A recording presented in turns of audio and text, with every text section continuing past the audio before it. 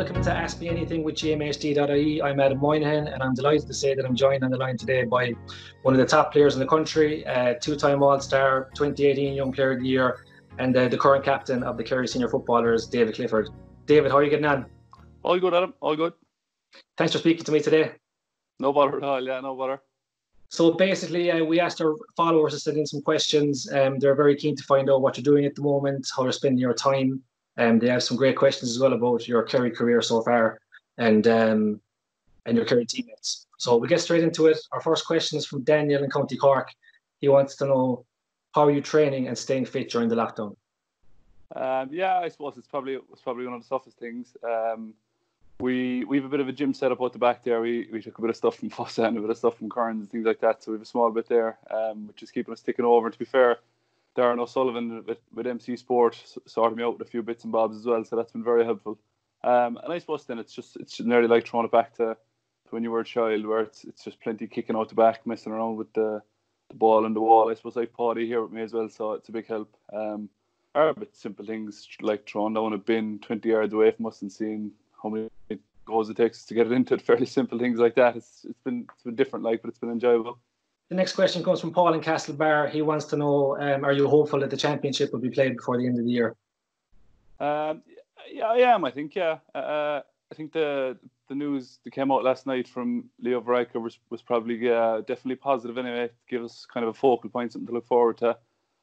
It was probably looking fairly unlikely for the last few weeks, but I think the talk about behind closed doors and different things like that, I suppose it doesn't. I suppose of course it matters, but even just to have the chance to play anything behind closed doors or not would be massive. But no, I'm hopeful enough that there will be a championship in some form. There has been a lot of talk about behind closed doors. I suppose some people are against it for various reasons. How do you feel about it? Would it be strange playing in front of an empty stadium?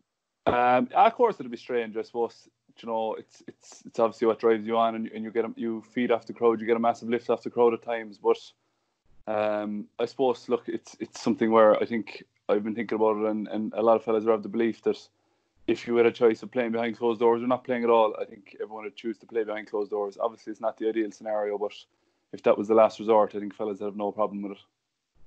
Helen from Ennis wants to know, are you keeping in touch with your teammates at the moment? Yeah, we are. Yeah, we're having the odd Zoom call here and there during different sessions and stuff like that.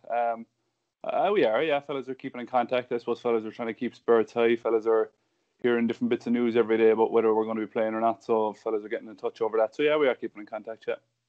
Peter from Killarney wants to know, what do you miss most about football?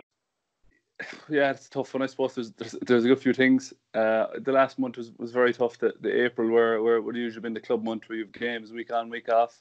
I think probably the thing I miss the most about it is just getting down to training, having that bit of structure where you're meeting the same fellas, you're meeting, you're having your bit of crack, and you're getting out and training. I suppose preparing for a game and looking forward to a big game. There's nothing better than coming into a Thursday or Friday on a week where you know you have a big game the weekend. It really makes the week kind of pass a bit better, and I think it's like I said, it's great to have something to look forward to. So that's probably the thing I'm missing the most, is just preparing and looking forward to a game all week. James from Nina wants to know, are you watching a lot of TV? Do you have any Netflix recommendations for him?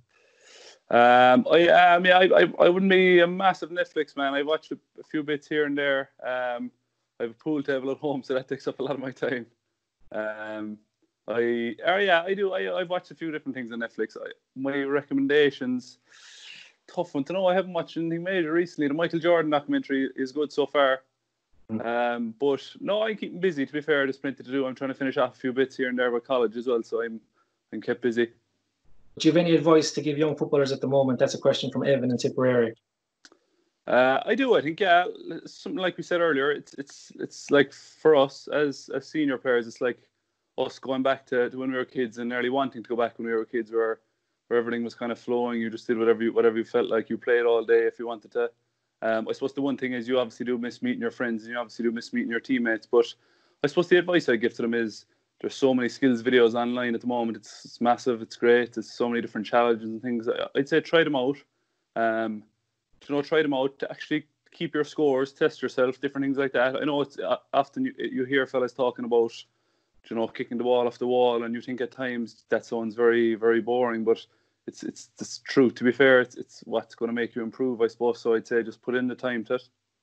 So this one's affecting a lot of people at the moment, especially men. How are you managing without your barber? That's from Paul in Killarney. Not great, as you can see there. Yeah. You won't tag it yourself or anything, no?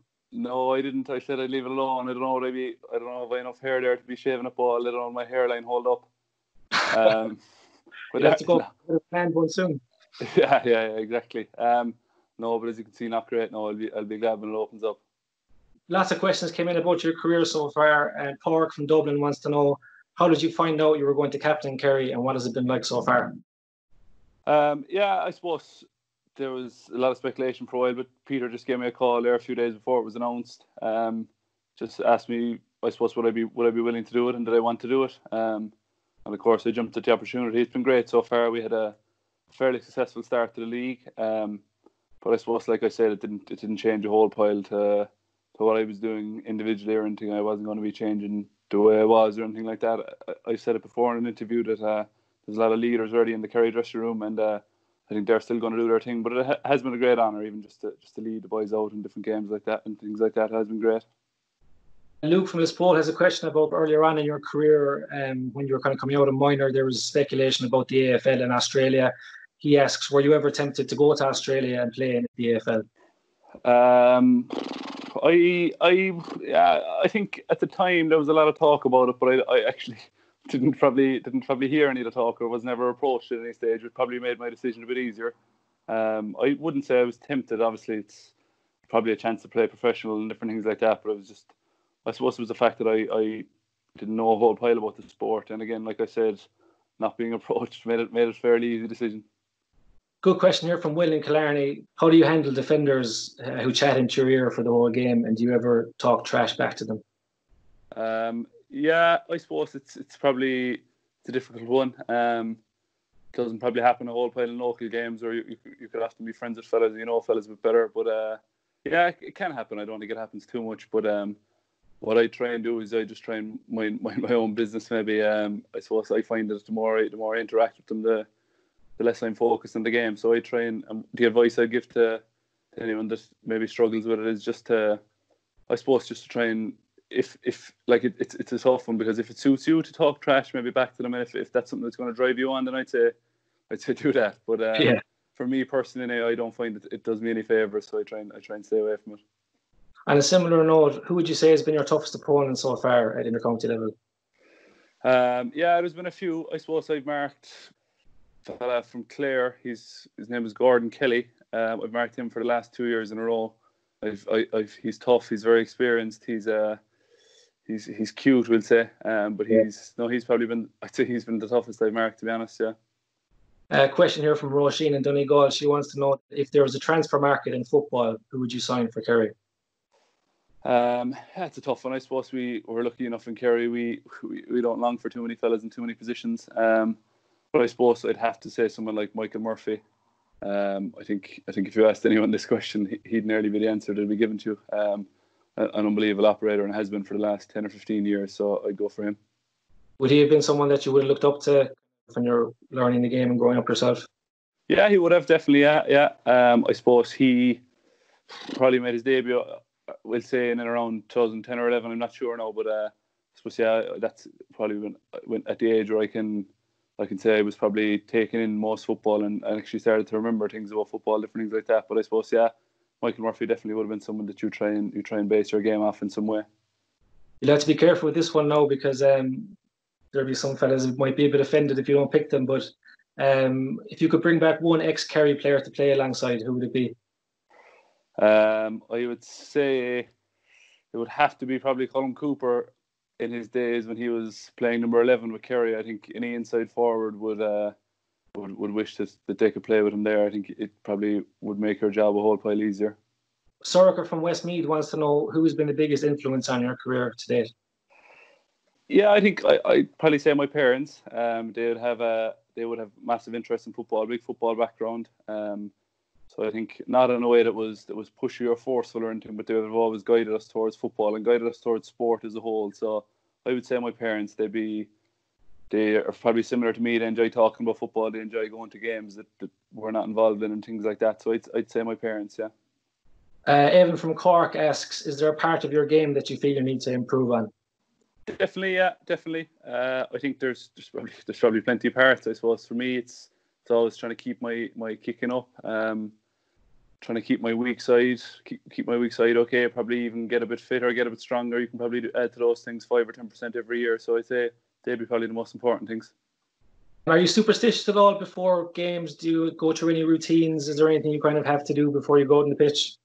I wouldn't be majorly superstitious. I like to, my first kick, be it training or a game in the warm-up, I'd like to go in nice and close in and around the penalty spot and just tap one over. I don't know why, but it just seems to ease me into it for some reason. It's a bad start if you miss the first one in the warm-up. Yeah, exactly. Joe from Dingle has a question about social media. He says, you don't seem to be as active on social media as some footballers are. Is there a reason for this? Not particularly. I suppose I just find that when I am on social media, you just end up probably spending just too long looking at things that aren't really important, just watching videos and just... I just find that it can waste a lot of your time. I suppose that's probably the only reason behind it, to be honest, yeah. Sophie from Kilkenny wants to know what has been the highlight of your career so far? I would say, of course, making my debut with Kerry in both the league and the championship. The league was against Donegal in Killarney, but I would say an early back before that would be probably the Hogan Cup in 2016 with the Sem, where we won. It was the first. The boys won the year after as well, which was great. But I think 2016 was all of our first time playing Croke Park. We were a very close knit group. It was just a group of friends that had grown, I suppose, come up through the ranks together. And even just the way the game went, we were behind for large parts of the game and kind of turned it around. And I can still just remember it seemed like a massive crowd. I'd say there was about 500 people of a Sem crowd in one corner. They were making noise as if the stadium was full. But I'd say I'd probably go back as far as that, the Hogan Cup final. And that was the day as well that you got pantsed on TG Carr. Yeah, Mark Hartnett can get the credit for that one, yeah. And of course, a lot of those players went on to play for Kerry and play for East Kerry last year when you won the county championship as well. Yeah, I think that was probably the one thing with East Kerry that stood to us was the fact that, again, it was such a close-knit group. Fellas had grown up together, fellas had played so much football together. Then I suppose we didn't have the usual teething period that a divisional side might have. We had already played a lot of football together, and so that kind of made things go seamlessly. Question here from Kira in Belfast. She wants to know, is there anything outside of football that you're not good at? Just plenty of things, golf being one of them. I played a bit of golf in the last few years, but can be fairly hairy at times, but it's enjoyable to get out and just relax for a few hours. Paddy be decent enough, I'd say, would he? Paddy was good at golfing. Yeah, when he was younger, he got down to about 4 or so, but he don't think he could play to that now, even though he probably thinks he still could, but I don't think so. A question here from your club mate in Fossa, David Clifford. He wants to know who's the best penalty taker you've ever seen. I don't know, is he hinting that it was him? I played soccer. He's hinting, yeah. Fossa played a game, I think it was against Nagale. This is years ago. It's even weird how I remember. But Kenneth stepped up to take a penalty with 2 or 3 steps back and rolled into the corner. So it's fairly impressive. I don't think I've seen anyone do it since. So I give that crown to Kenneth. Okay, I wouldn't be giving him too much now, to be honest. No. Outside of your own career, what's your most memorable sporting moment or your favourite sporting moment that's from Neil in Longford? Jesus, yeah. I suppose the great thing about obviously the last few weeks have been tough, but one positive side of it is that we've seen so much action on TV, so many throwbacks to old games. My favourite moment, I suppose, I'll go away from football on this one. I'd be a big enough Celtic fan, so I'd say I just saw it there last week. Would be Nakamura's free kick against United when Arthur Borich saved the penalty then from Saha straight after it. So I'd say that night as a whole would be up there. Before I let you go, I have some questions about your Kerry teammates, and this is your opportunity to slay some fellas now. Sean from Killarney wants to know which Kerry player has the worst dress sense. It's a tricky one. I will give it to Jason Foley for 2 reasons. First being that he puts a lot of effort into it, and the second being that I've seen him wearing 3 or 4 pairs of Yeezys that there's no way in the world that they're real. So I'll give it to Jason Foley just for those reasons. Sinead from Galway wants to know which Kerry player is the strongest in the gym. Kerry player strongest in the gym. I suppose I'd have to go with the likes of Tommy Walsh. You could nearly tell it by looking at him, but yeah, I'd say Tommy there. Connor from Navan asks, which Kerry player would you least like to get stuck in an elevator with? Tough one again. To be fair, no, I'd say I couldn't pick a fellow out straight away, which is a good testament to the boys. I'd say Darren Moynihan, for the reason that he'd have you worn out from talking about United and the fact that Spur are going to win the intermediate next year, every year, is what he says. Listen, David, thanks very much for speaking to me. All the best and stay safe, and I hope to see you back out on the pitch before too long. Same to you, Adam. Cheers, man. All the best, man. Cheers.